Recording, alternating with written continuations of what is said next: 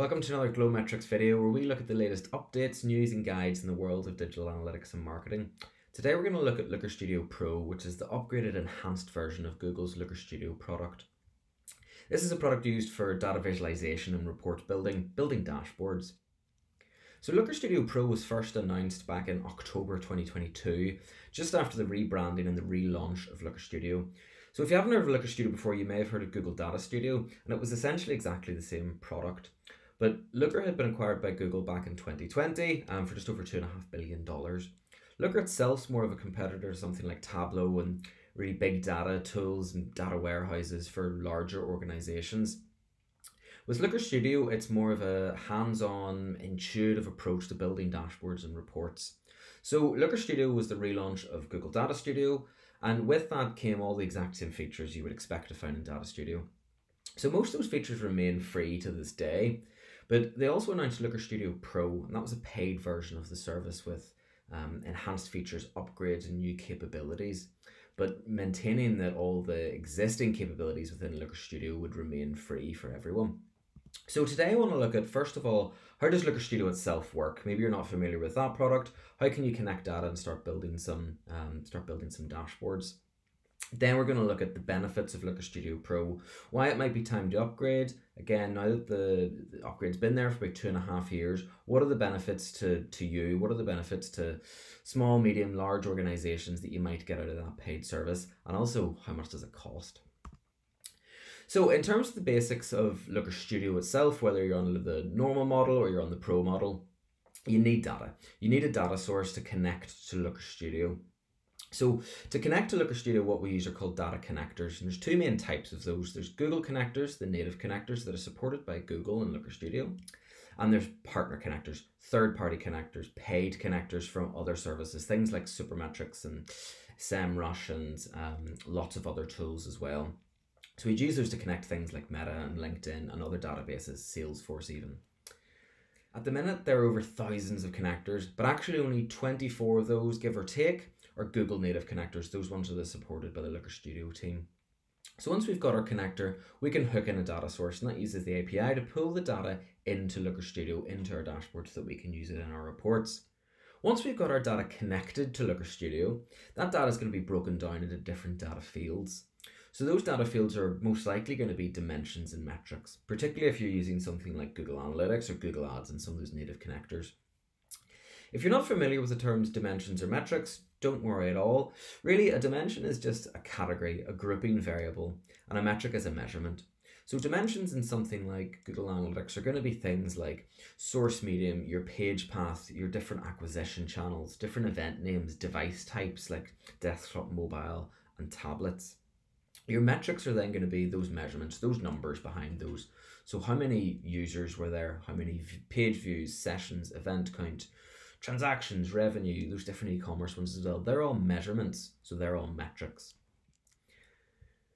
Once we've got our data fields, those are going to be in different data types. And I said, those are things like numbers, percent, durations, text entries, Boolean statements, so true and false, geographical data, URLs, e-commerce data, all that. But all that's going to be done with an official connector, something like Google Analytics. That'll all be done automatically. If you're using more customized databases, maybe something like Google Sheets or Excel or your own connector that you've created, you might need to look at this and make some changes just to make sure that data set is exactly as you would expect it to be before you start building your reports. Once we've got our data fields from our data source, we can then start to build out widgets. So a widgets or component in Looker Studio is really just a visualization, whether that's a pie chart, a table, a graph, a visualization of some of those different fields, some of those different variables. Maybe you've got some filters applied on that as well, but that's really all it is in terms of the fundamentals of how you would create a widget. If I want to create a visualization showing me the number of page views broken down by different devices, I might look at a pie chart, but really I've got a pie chart that shows me device category and sessions or page views. And all of these different charts, although some will look more complicated than others, some might look more advanced, and you might not even need visualizations that are that advanced, but they all follow the exact same principles. Once you're able to create widgets, again, those different widget types, things like scorecards and line graphs and heat map tables and pie charts, once you're able to create those widgets, you're then able to create reports. And once you can create reports, you can create dashboards. And that's all the dashboard is. It's just a collection of reports. And within Looker Studio, then there's so many different customization options in terms of the visuals, in terms of the style, the design. Really, that's all entirely up to you. You'll always start with a blank canvas, and that means you can tailor your report to exactly your needs. So with all those features already available in Looker Studio, you might be wondering what some of the benefits of upgrading to the Pro model actually are. And I think there's three main areas I'd like to focus on in terms of what those benefits are and what it means for you. One of those is just the cost. How much is it actually going to cost you to upgrade to the Pro subscription for Looker Studio? Now that will vary depending on the size of your organization, the number of reports you have, the number of data sources you're pulling from. And many of the upgrades that we'll talk about today are also probably dependent on the size of the organization.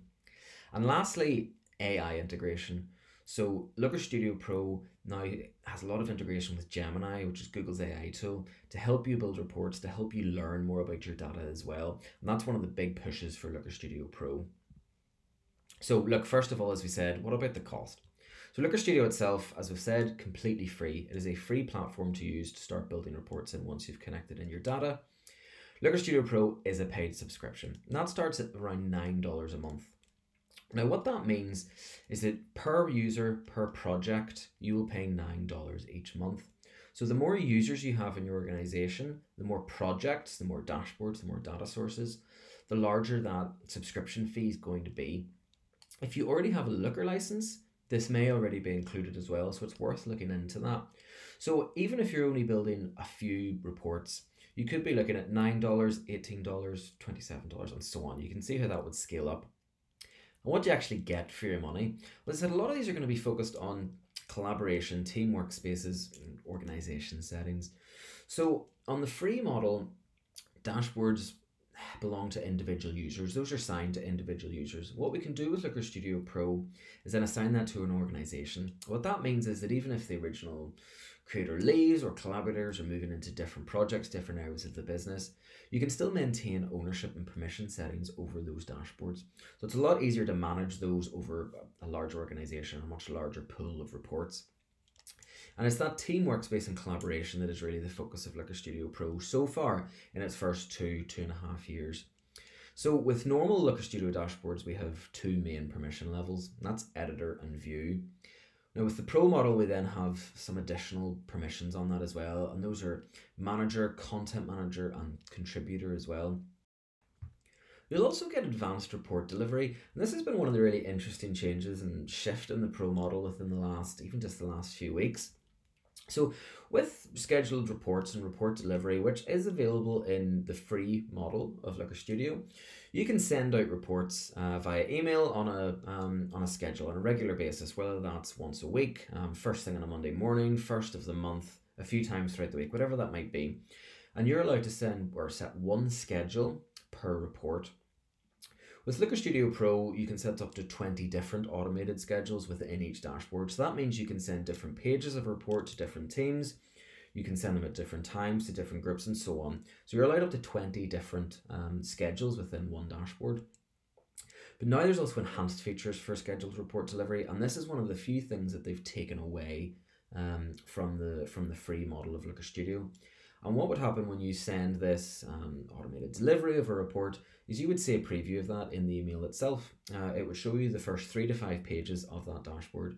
It'll also attach a PDF and a link to the report itself. Now in the free model, you'll still get the PDF and you'll still get a link to the report, but you'll no longer see that preview. And as I said, that's one of the first things they've actually taken away from the free model. So hopefully that's not a sign of things to come and that we're going to lose anything from the free model, but it is something to be aware of. That's another selling point then of the Pro subscription. Personalized reporting links as well, which means you can, not only can you send automated deliveries to different teams, but you can actually customize how those reports look as well in terms of the different filters that are being applied. Again, different filters, different settings are going to apply to different teams. And that's something we can do with the Pro model as well. But we can also share links to allow users to interrogate the data themselves, actually interact with the reports a lot more, make their own changes. And that's through these personal report links. So that empowers exploration in the reports, as I said, to interrogate the data and get stuck in themselves.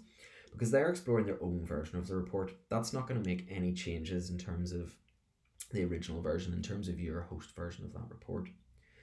Now, some of these benefits already, certainly with the organization, team workspaces and the different permissions, those are definitely things that you don't have access to. But in terms of these report deliveries and the personalized reporting links, there are probably some workarounds around that you can use with the free model already. In terms of the report delivery and those scheduled deliveries, you could duplicate the dashboard and create slightly different dashboards for different teams, and then you'd still have different schedules. With different dashboards, you've got different schedules.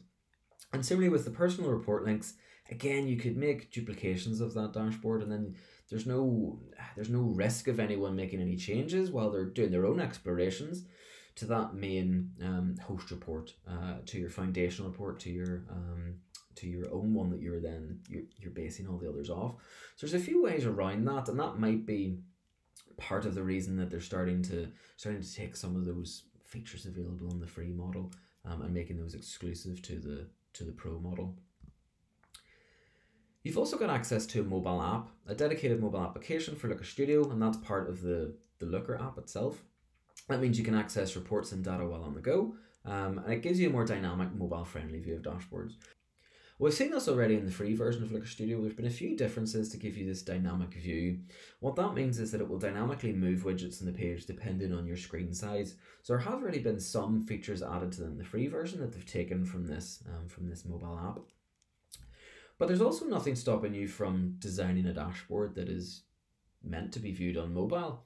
So you could do that, and again, maybe that's another slight workaround. You'd be viewing it through the browser without this application, but it's still certainly a potential workaround for that in the meantime if you're not willing to make the jump into the pro model. But one of the biggest things is cloud customer care. Really, this gives you access to Looker Studio support. You get a dedicated technical support team for Looker Studio Pro. They're going to help you with your dashboard, help you with queries, and help you with any issues that you run into. And that's not something you get access to on the free version of Looker Studio. So I think that's probably one of the biggest selling points of the Pro model. Along with that is then Gemini integration. So we're seeing a massive shift in the industry, as we are in the world in general, with AI coming on leaps and bounds within the last 2, 3, 4, 5 years. And more, it's becoming a tool that we need to integrate into the way we work. And that Looker Studio is no exception to that. And there are a lot of benefits to being able to use AI when it comes to Looker Studio. So with Gemini in particular, I think this is really helpful in terms of creating reporting plans, ideas for visualizations, but really helping with calculated fields, custom functions, some of those more advanced features in Looker Studio where you can create custom metrics and dimensions and new formulas and blend data. But you can now do that using natural language prompts as you can with a lot of other AI tools and other facets. You can then also take a Looker Studio report and create a presentation just off the back of that with the click of a button. Now, there's no saying that presentation is going to be perfect in terms of your Google Slides, but it's a really good starting point. So with any AI tool or platform, again, it's a tool. It's there to help facilitate your job and to help you do a better job, really, to help you build better reports and be more efficient at that.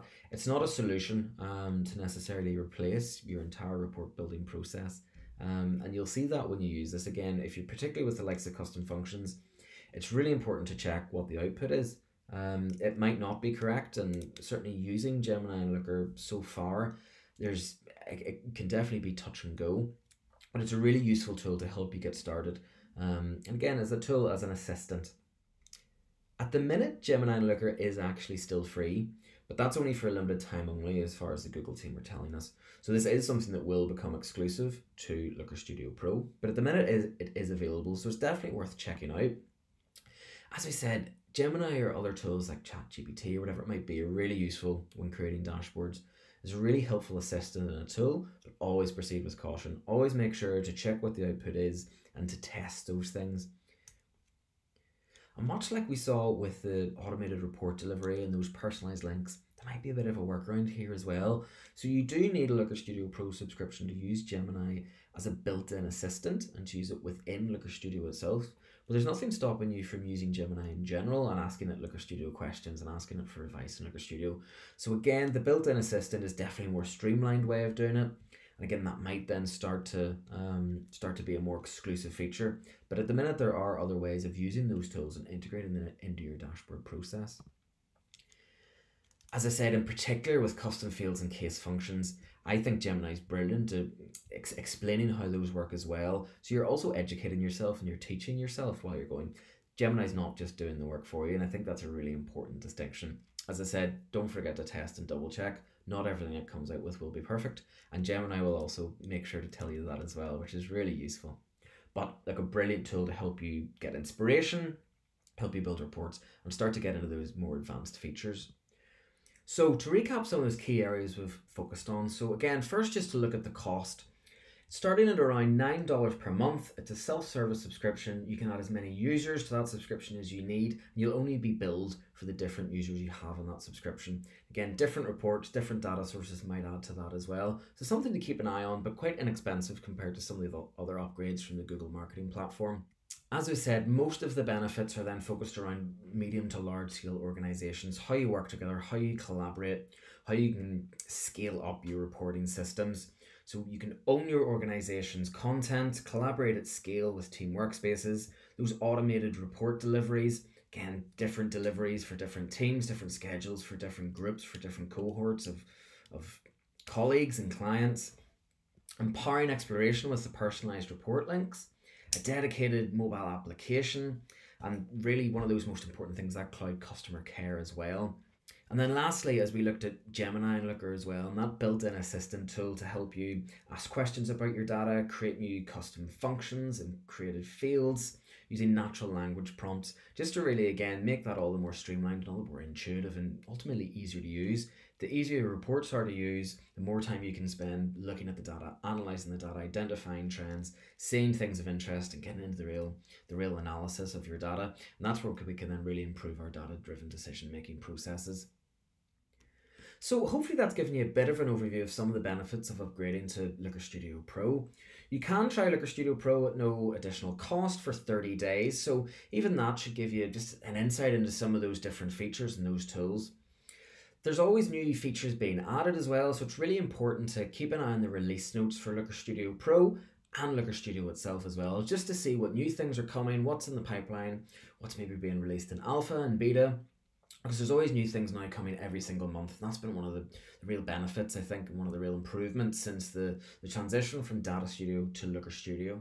If you've enjoyed this video and want to see more on Looker Studio Pro, but also other tools within the Google marketing platform like Google Analytics, Google Ads, Google Tag Manager, and other industry trends, industry news across the wider digital analytics and marketing space, check out the GlowMetrics Resource Hub. You'll get early access to all our videos before they're available anywhere else. If there are any topics you'd like us to cover or have questions about, do get in touch via the website, leave a comment below whether you're watching this on the Resource Hub or on YouTube. And until next time, all the very best from the GlowMetrics team.